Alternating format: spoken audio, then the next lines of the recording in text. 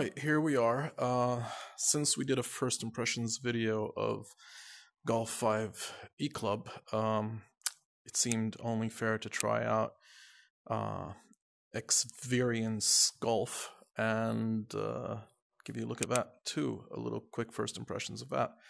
So here we go. First, first choice is right and left controller, so straight away that answers any lefties' concerns about being able to play it. And here we are. Hi, welcome to the Golf Club. If it's your first time here, click on the How to Play screen for a short overview of the game. Well, I've already done the training yesterday. I tried to record a video, but the Oculus video recording feature isn't that great. If you run out of power, your videos get corrupted, and if you go longer than a certain time, and I think it hits the 4 GB limit, then your videos don't end properly and end up getting corrupted too. So Oculus, if you're hearing this, you really need to fix that. If we're recording a long video, just split the video, and if your system's about to shut off, it should at least save and close the video file before it shuts off. Anyway, so here we go. We've got your training, you got your online multiplayer, you can look at your stats, you've got a whole bunch of settings here. Index trigger hold, club preset vibration. So you've got those settings to look at. You've got practice playground, you've got different driving ranges, and you've got your golf courses, which is the main feature. So let's jump into that. So, players, 1 player, leaderboard, tees, practice a hole, play. Well, there's a cave lakes mirrored, and there's a cave lake, so it is essentially one course, much like Golf 5 E-Club. I'm not sure if I can actually select how many holes I'm playing, so yeah, maybe there's a way to do it earlier on, but I just didn't notice. So anyway, here we go. I won't play all 18 holes because that's going to last forever, so I'll just play the first 9 or so and you can take a look at it. That's your wind indicator there. You can switch between the clubs you're using by clicking the A button, so if I do that, you can see right there, it's cycling between all the clubs.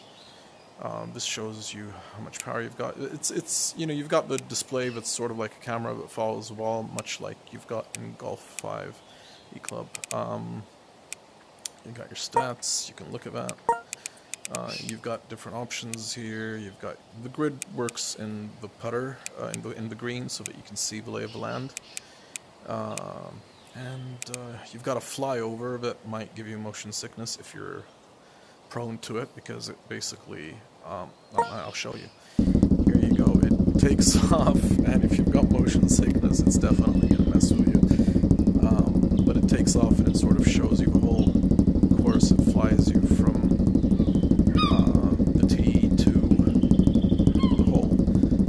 So if you're into that, there you go. See? Anyway, press A to return. Okay. So here we are. And okay, the way it works here is you sort of, at least in this mode, I'm sure there's a pro mode that's different, but in the initial mode, you can sort of lock the angle of your hit, and then you whack it. And I seem to have a better sense for controlling the strength here. It seems to have more to do with, oh boy, that was a terrible shot. Just don't go into the water, please. Of course it goes into the water. First shot, and I go into the water. Let's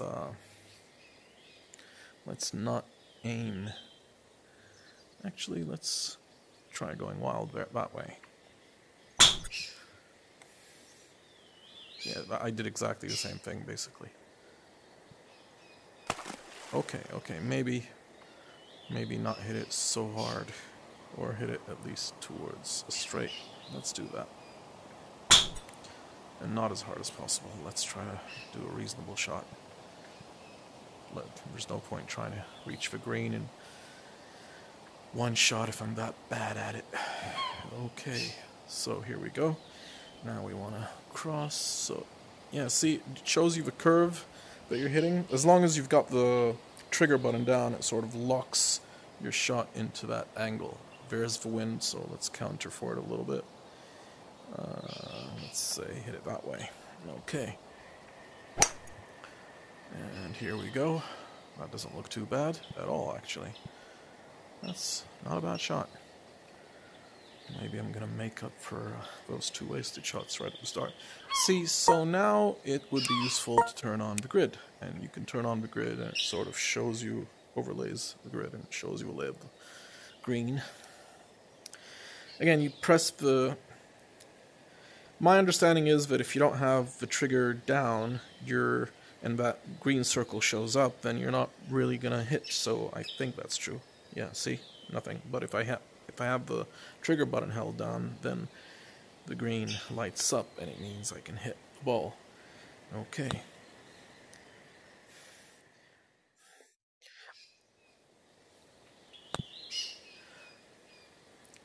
See, I like the ball physics in this game, especially in the putting.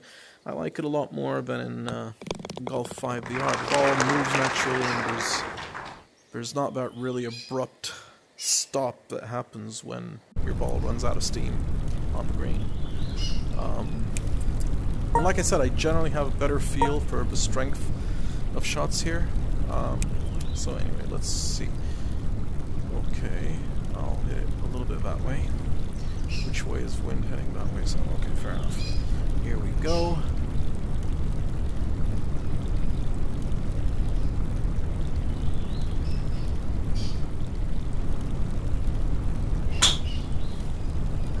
Go. That doesn't look like too bad a shot.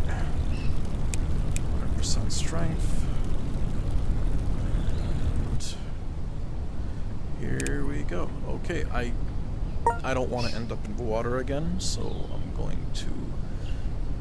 Where's the wind going? That way. Okay, so I'm hopefully gonna do that and not hit the tree, but still end up on the fairway. I hit the tree. Just don't go into the water, please. Okay, okay, stop.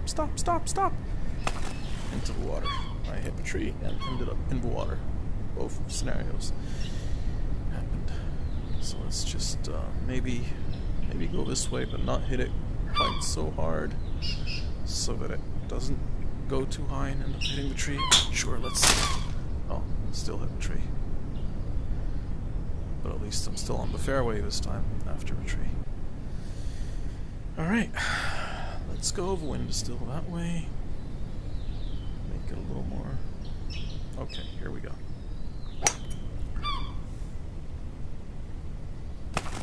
Oh.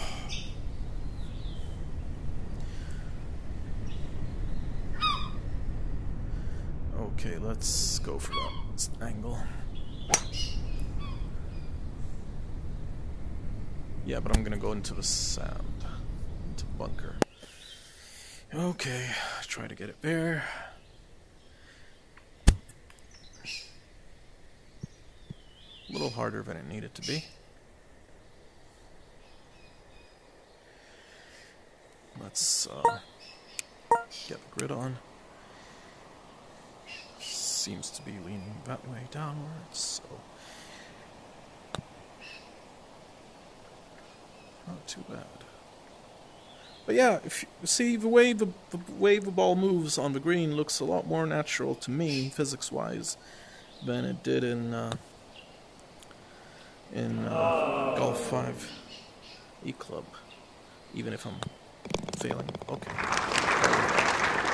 11 shots and on a par 5. Beautiful. That's what I get for all the water shots. All right. Here we go. The wind is that way. So let's aim a little bit this way. Alright. And this 131 yards for distance. So I should hit pretty hard, but maybe try not to hit it totally full strength. Let's go. Still hit it full strength, so I'm going to overshoot. Whoa! That would have been a nice hole-in-one if it had landed there, but it was pretty close. Okay. The wedge is 104 of a distance, so I want to hit it like not quite too strong.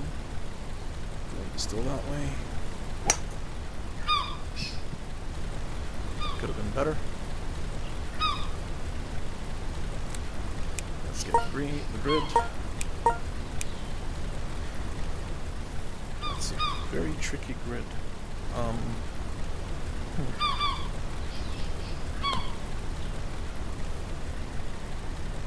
Okay. Could be worse. Oh man.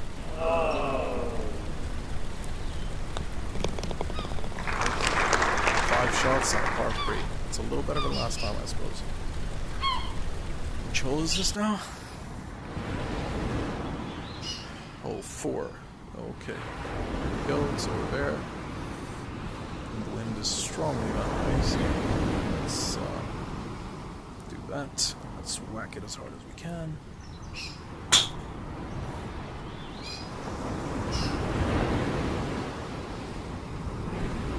Not too bad.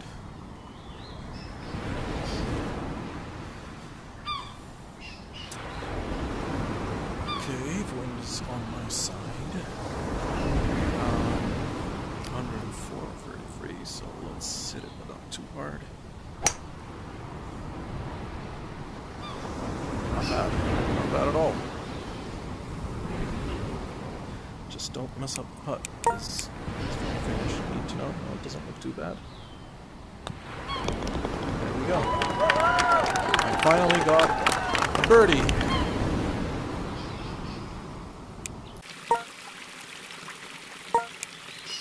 Okay, let's see now. There's a hole. We want to cross water, get into the green. Wind's that way, so let's go a little that way. Here we go. That doesn't look too bad. Just don't go past... Yeah, that's a good location. As you can see, the graphics in the game aren't bad, although they look a little less polished than the graphics in Golf 5 E Club. And the presentation, it's very functional, but it doesn't look as good. The graphics and the interface, they just aren't quite as good as what you're seeing in Golf 5 E Club. But to me, the physics and the core mechanics of swinging and hitting the ball and it feels better to me, even if the presentation isn't quite that good as the other one. But yeah, it just feels like a better game of golf, to be honest. You may not like the locking thing, but I'm guessing you could probably turn that off at some point if you wanted to. Maybe in the initial settings. I'm really not quite sure. Oh boy, that was way too hard.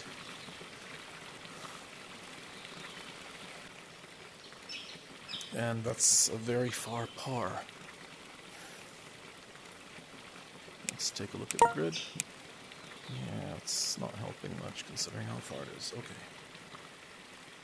Okay, this is something that I've noticed with the game. For some reason, if you've got a putt that's at a distance, the golf club doesn't always hit the ball. Like, see, it just, I don't know what's going on there. I have no idea. If you have played this game and you've got experience, please let me know what I'm doing wrong. And it only seems to work if I hit it really softly, sort of pushing it instead of striking it. But then I end up with a short shot. So I'm really not quite sure why this happens. And it only happens when I'm putting from a distance, when I'm at a distance using a putter. I don't know why that happens. I have no idea. See, it's doing it again. And it looks like I should be hitting it. But I'm not. And then I end up hitting it when I'm not meaning to because I'm swinging too many times. So it is annoying when you've got to putt from a distance, unless there's really just something that I don't understand that I'm doing wrong. Well, that was close. So yeah, putting from a distance seems to be problematic. If it weren't for that, I think I would generally have no trouble with the game. So let's see now. Here we go.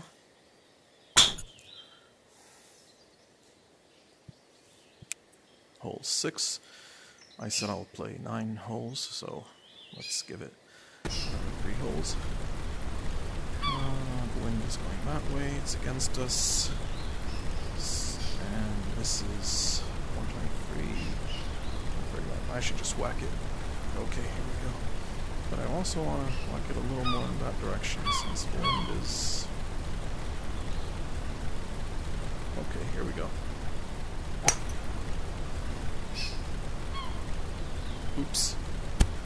Yeah. Not what I intended. Alright, let's go.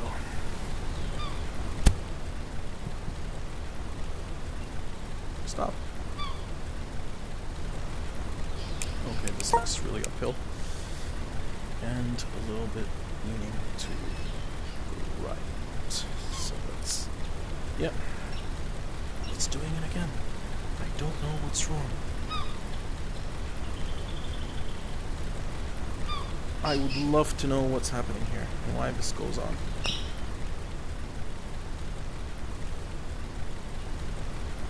I mean, it seems like such a glaring issue that I almost think I must be doing something wrong.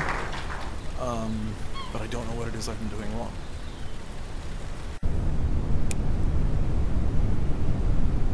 Okay. It was that way. So maybe we stay a little bit this way. And whack it.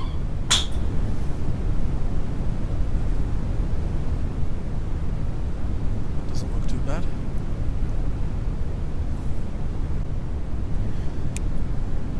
Okay, distance to the pin 172. I've got a free iron with 180 yards on it. And the wind's heading a little bit that way, so let's correct a little for that.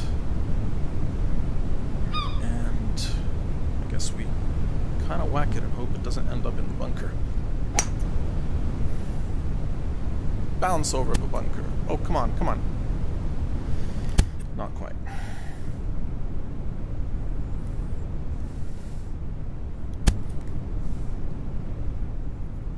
Yeah, that's far. It's going to give me one of those annoying putts where the putt isn't working and I don't know why. Unless I just change it and go for a... Let's go for a putting wedge instead. Yeah. Then I don't have that problem. 64, okay. Yeah, see, with a putting wedge, I don't get that problem. It only happens with the putter. I don't know why. It could be some game design choice that I just don't know about. Maybe when you're too far for a putter, it sort of just goes through a ball, but in that case, why does it not go through it when I hit it softly? And in that case, why is it automatically giving me the putter anyway? No idea. Again, if you guys know the answer, let us know. Let me know. Because it's confusing the hell out of me. Hopefully not too hard. Oh, a little too soft. I was worried about hitting too hard. And again, it's giving me the putter, and I don't want the putter at this distance anymore. I've learned my lesson. Give me the putting wedge. And it's 41 feet. Let's hit it a little softly. Too hard. A little too hard.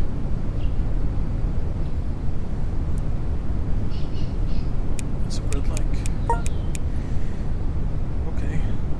Don't hit it too hard. There we go. 3 shots on a par 3. So I'm on par. Hole 9, so this will be the last hole we try out before we end this. And the wind's going that way, so maybe a little like that. And let's whack away. Hey, ooh, ow, ooh. Okay, not so bad, not so bad.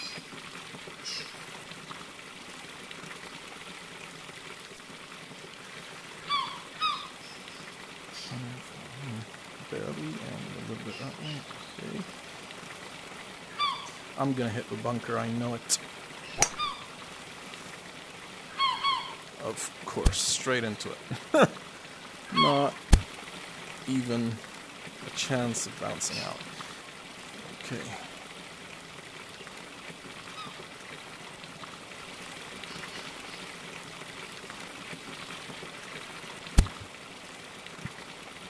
Yeah, could have hit that a little harder. And again, this is a far putter, so it's not going to work. Yeah, of course it's not going to work for some reason. Again, I don't know what's wrong. So let's go for the putting wedge again. Here we go.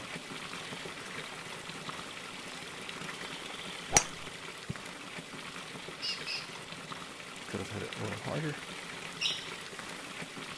Is it going to work from this distance? I hope. And I'm in. Par 4, 5 shots.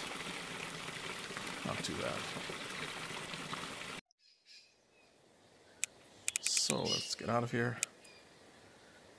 Well, we can look at my stats before we go. So here we go. There's a scoreboard.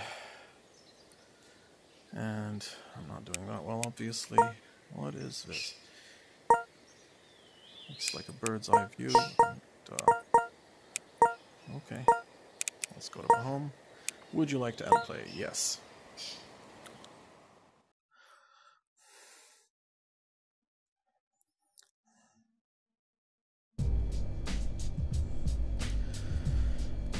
So there you have it. This is ExVRience Golf Club. It's on App Lab and not on the official store.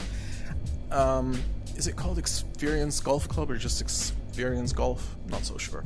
But anyway, it's on the App Lab for some reason. It's not on the official store, whereas Golf 5 E-Club is, maybe because, I don't know, the better polish or whatever. But you might have noticed from the game, I generally feel that, like I said, the physics here are better. The ball physics and the putting physics in general, except for that one where I just don't know what's wrong with not being able to hit it from a distance with a putter. The sort of graphics are more realistic in Golf 5 E-Club, and the presentation is generally more realistic. This kind of looks, I mean, you know, you can see what it looks like. It looks, it's functional, but it's not exactly the neatest, prettiest interface you'll see. So there you go. You've got your golf courses, different driving ranges, and you've got well, technically you've got more than Golf 5 E-Club in the sense that you've got the Moonlink's 9-hole course, but you could say that Golf 5 E-Club makes up for that by having the mini golf section, even though I found the mini golf section very disappointing when compared to a full-fledged mini golf game like Walkabout Mini Golf. So chances are, if I were playing both these games, I would probably spend more time on the Moonlink's course than I would on the mini golf and Golf 5 E-Club. But yeah, there you go. That's a, well, quick, not so quick, because after all, this is golf. Look at ExVRience Golf so you can sort of look at this and our first impressions of Golf 5 E-Club and decide which one looks more like something you'd enjoy. Have a good day. If you like our videos or if you find them useful in any way, please show us some love. You can give us a like, you can give us a subscribe, you can click the little notify bell to be notified by YouTube every time we release a new video. And leave us a comment, let us know what we're doing right, let us know what we're doing wrong. And if there's something you'd like to see us do, or some videos you'd like to see us make, let us know.